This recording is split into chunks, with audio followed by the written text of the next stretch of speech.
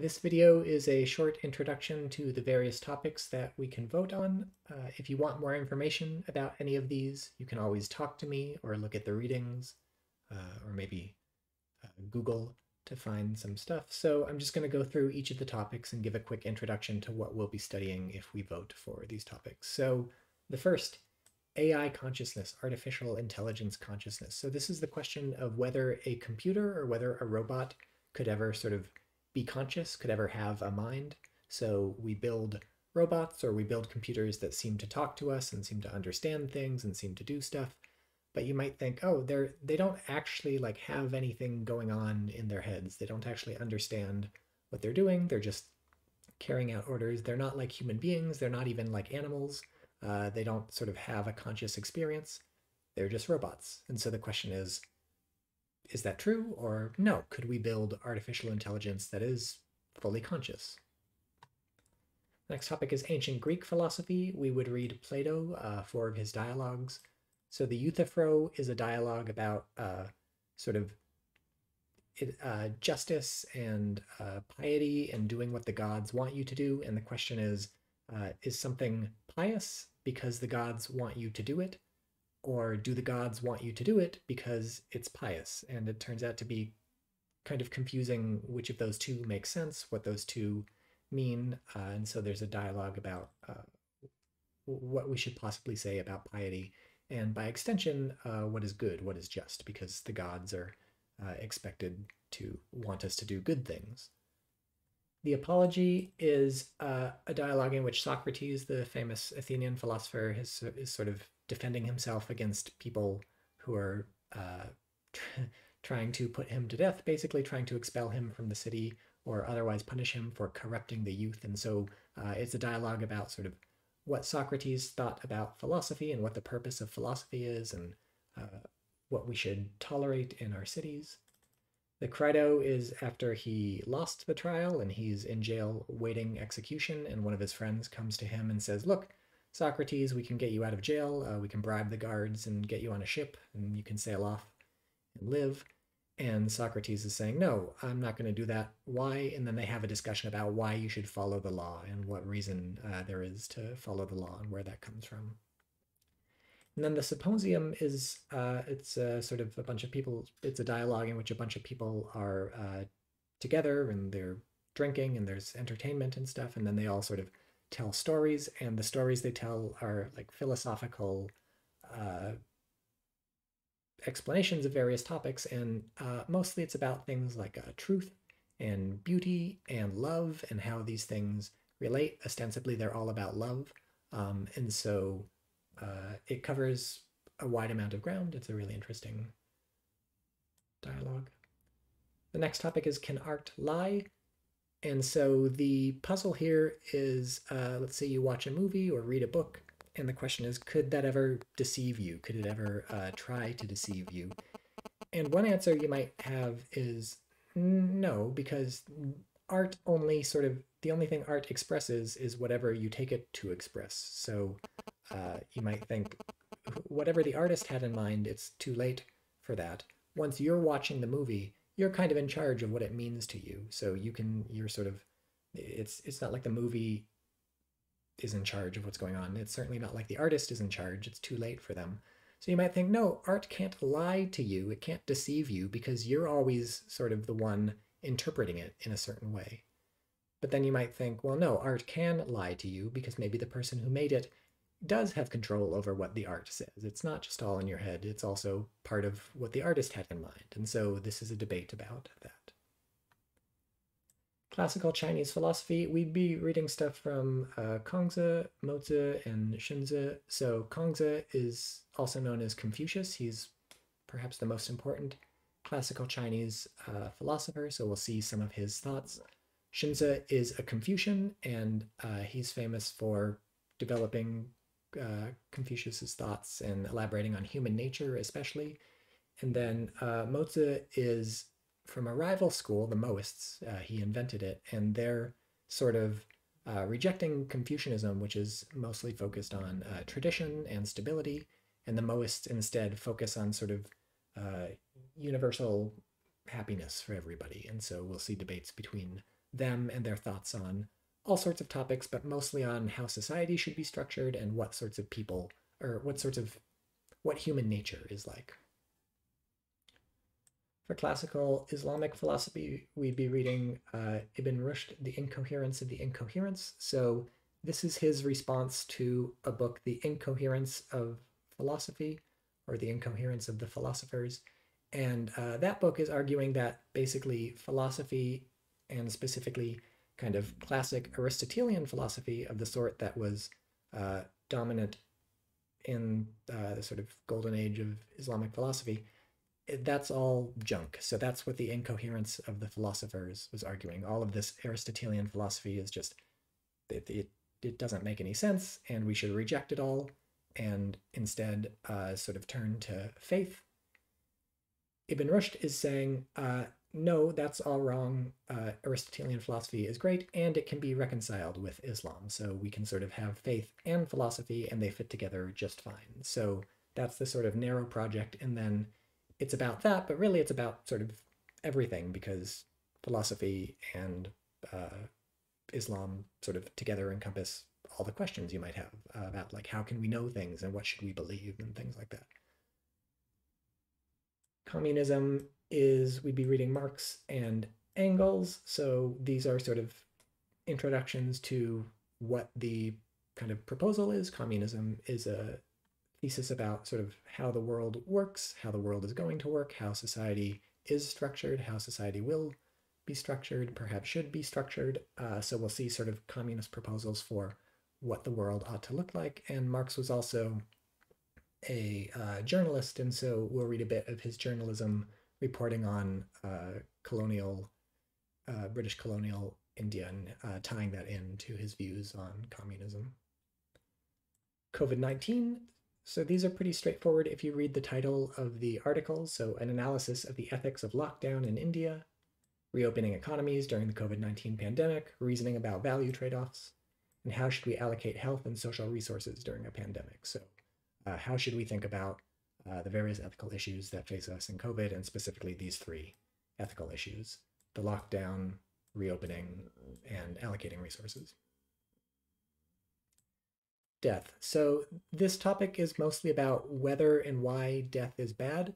So there's this famous puzzle from Epicurus, an ancient Greek philosopher. He said, death is not bad for you. Why? Well, when you're alive, there is no death. Like, it hasn't come yet. So you don't have to worry about death while you're alive. You're perfectly fine while you're alive. And once you're dead, you don't even exist anymore. And if you don't exist anymore, nothing can harm you. So death can't harm you because it's only around when you're not around. So death is harmless. And so there's this debate about whether or not death is harmless. And if death is harmful, why is it harmful?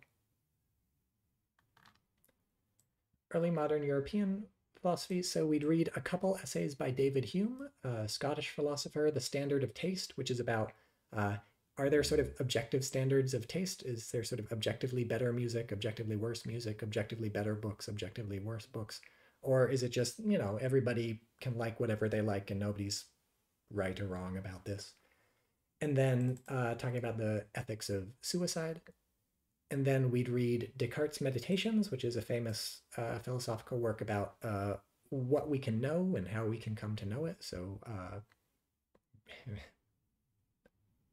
the foundations of all of knowledge, and then some responses to Descartes from Princess Elizabeth of Bohemia.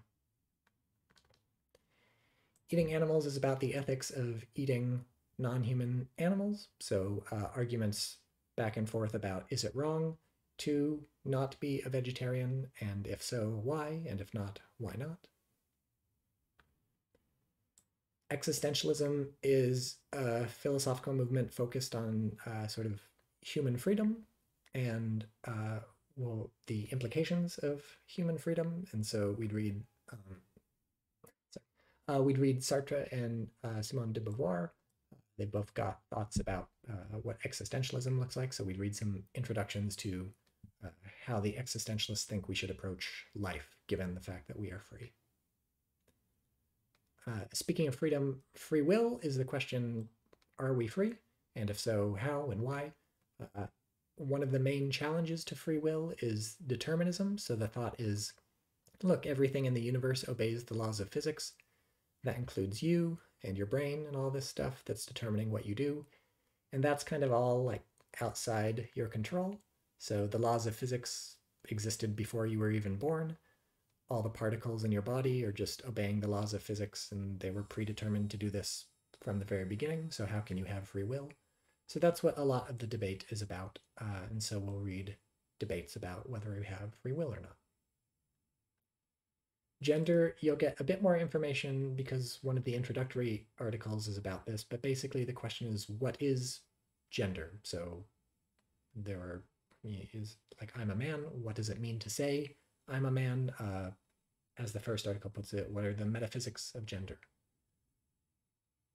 Is it socially constructed? Is it biological? Is it something else, etc.? Hellenistic Greek philosophy. This is, we'd read some of Epicurus. So he's the guy who introduced that puzzle about death I talked about earlier. Talking about how we should live as Epicureans, which is the philosophy that he invented, and they're focused on sort of living a peaceful, pleasant life, and sort of why we should do this and how we should go about doing this, what sorts of things should we focus on. We'll read some of the Stoics. The Stoics were focused on a different sort of way of living life and sort of following the plan that the universe has for you and getting yourself reconciled with what the universe has planned for you. So accepting the things that you're unable to change and, feeling ready to change the things that you are able to change. And then we'll read some of the skeptics who thought that it's sort of impossible to know anything. And so we'll read their articles or their arguments for why we can't know anything. So for Indian and Buddhist philosophy, like the Islamic philosophy above, it's pretty like these, the Buddhist philosophy and the Indian philosophy we'll be reading are very wide-ranging. So they cover all sorts of topics. A lot of it is about epistemology. So a lot of it is similar to the Descartes, which is, or the skeptics, which is what can we know? How can we know it? What are, like, how do we come by knowledge? Some of it is also about human nature and specifically whether the self exists. So there's this debate between the Buddhists and most of the other philosophers at the time about whether there is such a thing as the self and does the self exist? And the Buddhists say no, and everybody else says yes. Multiculturalism and sexism. So multiculturalism is the thought that the government or government should accommodate various cultures, and so we should have laws that allow for people from various cultures to practice their cultures and that support various cultures. And you might think, well, great, that sounds good. But then the worry is that if you sort of allow people to practice their cultures and give government support for practicing cultures, a lot of cultures are very traditionally sexist or otherwise objectionable. And so the worry is we have this clash between multiculturalism, which seems like a good thing, but then fighting against the oppression of women and fighting against oppression generally, and that seems good too. So how should we balance these things? And is multiculturalism, is endorsement of multiculturalism going to sort of set back fights against sexism? Personal identity. So above I mentioned the debate between the Buddhists and basically everybody else in classic Indian philosophy about whether the self exists. And personal identity is the question of like, what is the self? So assuming it exists, or even not assuming it exists, but like if it exists, what is it? Like, what is yourself? One way to dramatize the situation is to think of the transporters from the Star Trek TV show. You step into it and it sort of goes and then you disappear and then it rematerializes you somewhere else. And some people look at that and they say, great. Other people look at that and they say, wait, when it sort of disappears me at first, that kills me, I'm dead. And then when it recreates somebody at the other end, that's a clone of me. That's not me. That's not me at the other end. So the debate about personal identity is about that sort of thing. So who are you? Or like, is a clone of you the same as you, or is it just very similar to you and stuff like that? Patriotism and nationalism. So the debate here is a lot of people take it to be sort of obvious that you should be to some extent patriotic or to some extent nationalistic. And what does this mean? Well, you should sort of look out for your fellow citizens. Your government should look out for your fellow citizens more perhaps than you look out for other people. So who do you pay taxes to? The Indian government. What does the Indian government spend taxes on? Well, mostly India. And that makes perfect sense. All the other governments, people who live there, pay taxes to those governments, and those governments spend money on the people who live there. And so the thought is you should sort of prioritize your fellow citizens over, anybody else in the world when it comes to who you have duties towards. Similarly to how you should prioritize your family, right? So who do you help out when they're in trouble? Probably your family and your friends more than strangers. And so the thought is, look, just like you should give priority to your family over strangers and give priority to your friends over strangers, you should give priority to your fellow citizens over strangers. And so this is the debate about should you do that and why or why not and things like that.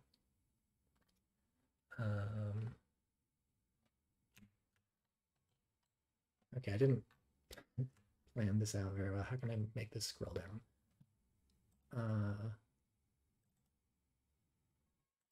This is going to take a moment.